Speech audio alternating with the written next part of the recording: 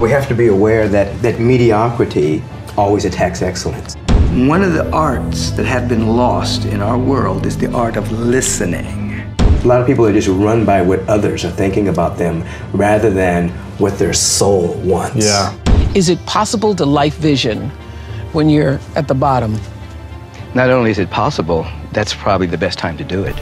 Need motivation? Watch the Top 10 with Believe Nation. Top 10, I got a top 10. Got my motivation high for my top 10. Gotta learn from the wise women and men. All my life, like 9 and 9. For my top 10, top 10, 9 and 9. This one's for my top 10. He's Michael Bernard Beckwith, and here's my take on his top 10 rules to success. Enjoy. People have a tendency to care more about what other people are thinking about them than what their soul wants. And so they live from, what is so-and-so going to think of me? And what's my mother going to think of me? What's the society's going to think of me? And inside, everyone has a destiny, bright, beautiful destiny. The soul is calling us to greatness. Your name of your show, you know, to be great beings, to be great lights, to live fully. And oftentimes people will dim their light in order to fit into someone else's paradigm and end up with crisis, end up with disease, end up with prolonged sadness. Yeah. When if you just step out of that, there's so much life to live, you see. So I think a lot of people are just run by what others are thinking about them rather than what their soul wants. Yeah. Rule number 2, ask empowering questions. Think about people who have circumstances that aren't as good as mine or yours. Is it possible to life vision when you're at the bottom?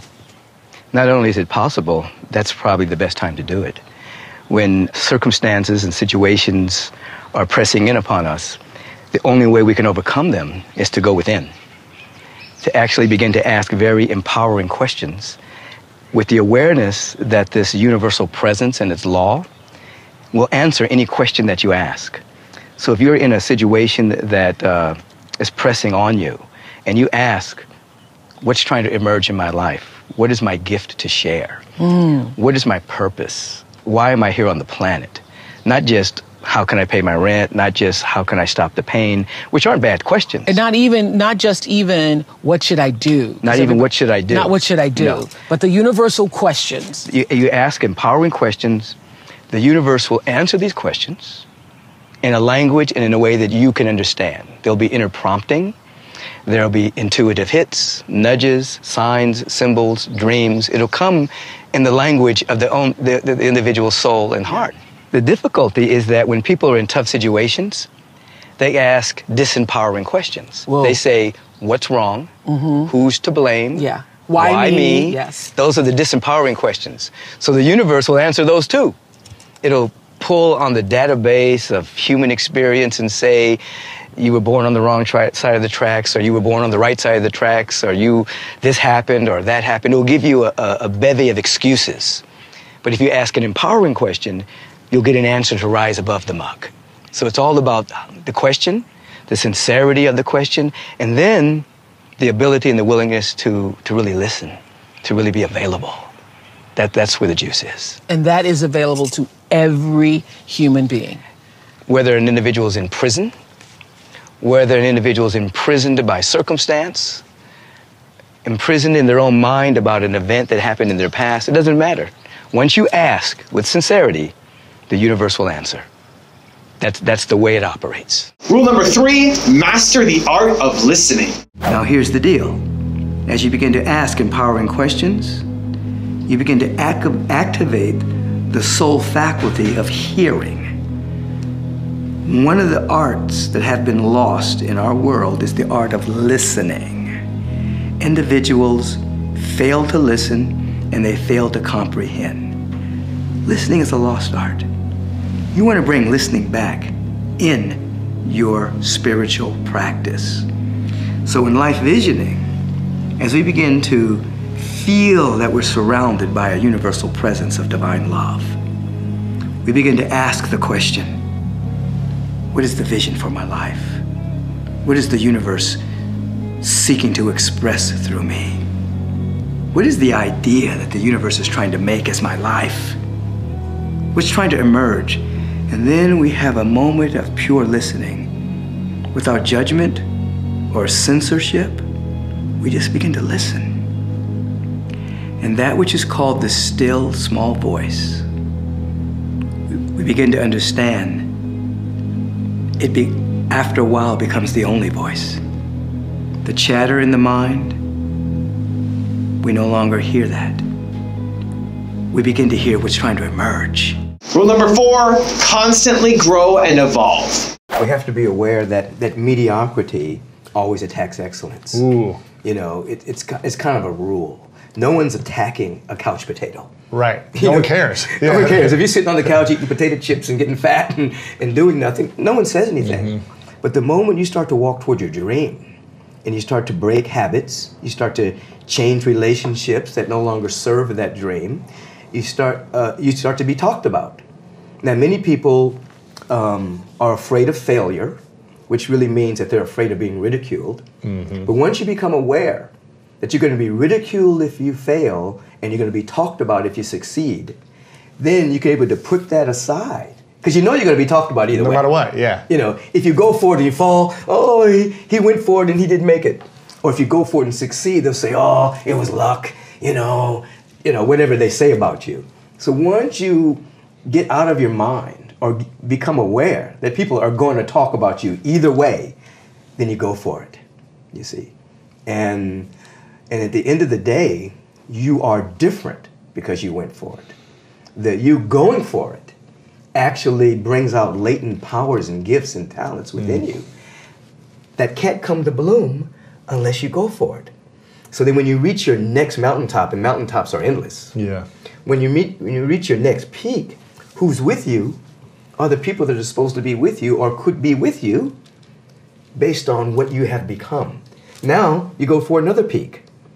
And then the people that are supposed to be with you there are with you. And all the naysayers. You might shed some people who came with you from the first peak. ballast. Yeah. Some people might come with you to the next mountain, Yeah. but some people might be left behind, right? Absolutely. You keep your heart open. You never just jettison people out of your life. Your heart is open, but you're constantly growing and unfolding.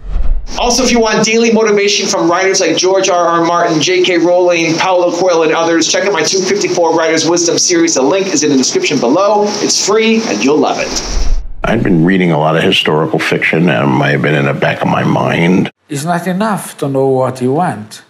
You have to do what you want, to be what you want. The knowledge that you have emerged wiser and stronger from setbacks means that you are, ever after, secure in your ability to survive. Rule number 5, rise above negative energy. How do you prevent other people's energy from affecting you so much? I can feel when there's toxic energy around, somebody's angry or stressed out, I take that off. Absolutely. You become uninterested in it.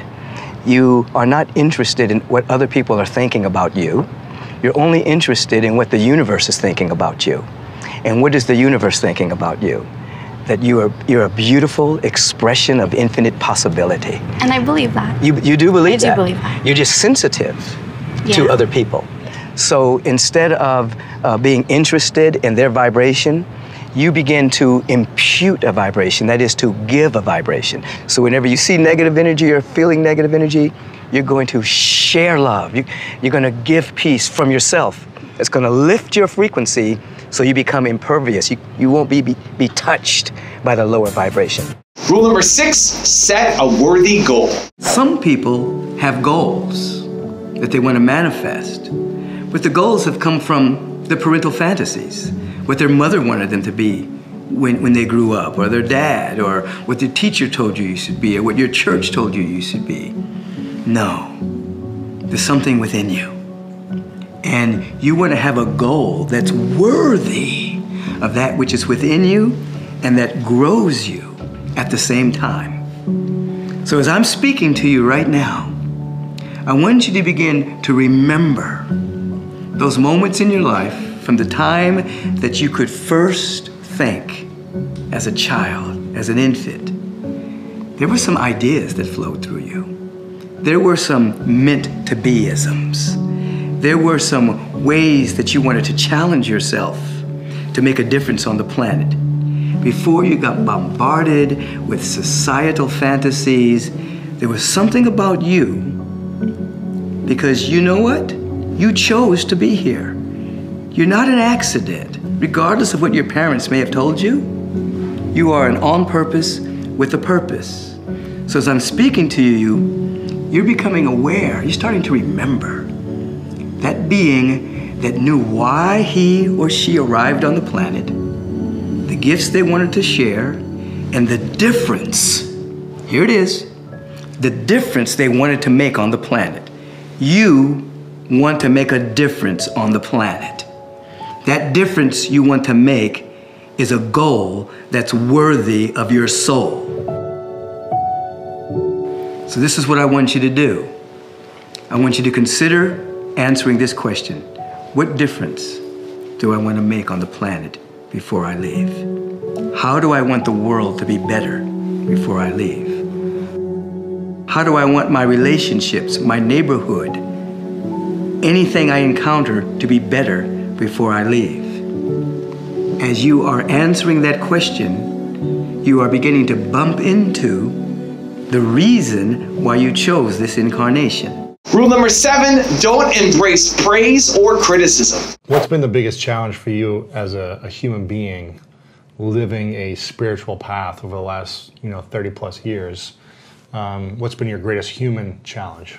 I think just dealing with human beings.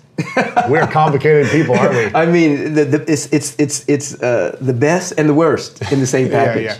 I mean, you see human beings that are on the verge of great discovery. You see miracles. You see people coming out of the depths of despair and depression and illness and sickness and addiction, rising. And then you see human beings who will criticize and complain and gossip and attack, all in the same day. You may get the same deal. You may, and so I've learned to not embrace either one of the imposters, which is praise or criticism. I don't run towards praise. I don't run from criticism. And I just don't deal in that area. I just keep my attention on that which is real and keep moving forward. Rule number 8, shift your vibration. We are vibrational beings. We're not just flesh and blood. If you put anything under a microscope, an intense microscope, you can ultimately see that everything is vibration. And as the scientists are now telling us, there's information there, but it's not solid. It's always moving. So we're vibrational beings. So as you were just saying, when we lift our vibration to what we want to experience, it happens first on a vibratory level, and then it shows up and manifests in our life. So people who are holding on to rancor, animosity, they're slowing down their vibration. Okay, just had an aha there. You're actually, when you recognize your vibrational frequency, you're drawing into yourself all the time, literally, the vibration that is most like what you're putting out. Right. Correct? Right. Yeah. You cannot, another way of saying is you cannot have what you're not willing to become vibrationally. Ah. If you do get it, you'll lose it.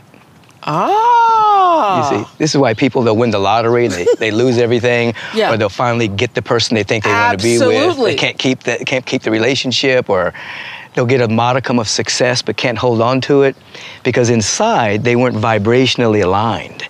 They really hadn't become it. So you can temporarily manipulate and get things, but to have it completely, you have to lift your vibration and become that in vibration. Rule number 9, find your inner greatness. There are things within us that we have no idea that are even there because we've been indoctrinated by the society in which we are living. A high-tech, low-touch society, consumerism, materialism, fear, doubt, worry. And so we visualize what we think we want to be happy. Nothing wrong with that. But beyond that, there's a gift, a talent, a capacity within us all that's trying to emerge. Robert Browning indicated, there's an inner splendor, that's trying to escape. So the visioning process invites the inner splendor to come up that may shock our surface mind. You may It may surprise us as to what's trying to emerge and what we must become. And now, outside of our present paradigm, the miraculous is there. It's something trying to happen through us, and we keep growing and growing. So visualization is a stage of our spiritual growth. It teaches us there's a law in the universe, teaches us the friendliness of the universe. It teaches us that our thoughts transmute themselves into things. It teaches us that things don't just happen, they happen just. It's a good teaching stage. But then once we become comfortable and realize that the universe is friendly, we can begin to give up control and ask a higher question. And now we lose control, we move into surrender. That's the big game. And rule number 10, the last one before a very special bonus clip, is make music. As we're lifted up into the spiritual domain, we begin to see a little bit differently. There's a broadcast going on. This broadcast comes from within you. There's a song singing within you. There is something within you that wants to express. There is something within you that wants to come forward. You are anointed and appointed by the Spirit as the image and likeness of divine and ultimate reality. As we bank in that domain, we bring heaven to earth as a spiritual practice. Wake up and say to yourself, I'm taking an adventure in paradise. And guess what? I'm taking you with me. I'm activating my spiritual stimulus package. I'm taking an adventure in paradise. Now I've got a really special bonus tip from Michael on how to take baby steps that I think you're going to enjoy. But before that, it's time for the 3-point landing questions. Time to move from just watching a video to taking action in your life or business. Here we go. Question number 1. What is your next worthy goal? Number 2, what is your inner greatness? And number 3, where do you need to do a better job of listening? I am a double lung transplant recipient. It's been over a year now. Well, my problem is right now is applying my passion and getting over the fear, getting over everything that causes me to not, continue forward. What are you afraid of, Tiffany? Success. The success scares me. I've never envisioned anything that God is drawing me to. Yes. So until now. Until now. Okay. Yeah. And I feel like it's kind of beyond my reach. Okay. So let's look at your past successes. So you're breathing? Yes. So that was a successful operation. Oh yeah. Do you still have life to give? You still have love to share? You still have success to radiate? Yes? Yes. Okay. So you're not afraid of it. What you're afraid of is the future. Okay? So you have somewhere implanted on the future some anxiety around success. So I need you to stay right here. I want you to feel the success that you now have experienced with the healing of your body temple and any other aspects of success in your life. I want you to be right here. Now, in this feeling of success, I want you to begin to see yourself living the life that you say God is pulling you to live. And then take baby steps walking in that direction. And every single day, do at least one step. So once you take baby steps, you'll create spiritual, emotional, and soulful movement that will keep carrying you. You'll have bigger steps, bigger steps, bigger steps. And you'll see that you're already in the success even before it manifests, even before it shows up. You're already in the feeling of it. Okay. And then when it shows up, it's like, oh, I knew this all along. I was already feeling it. Yeah.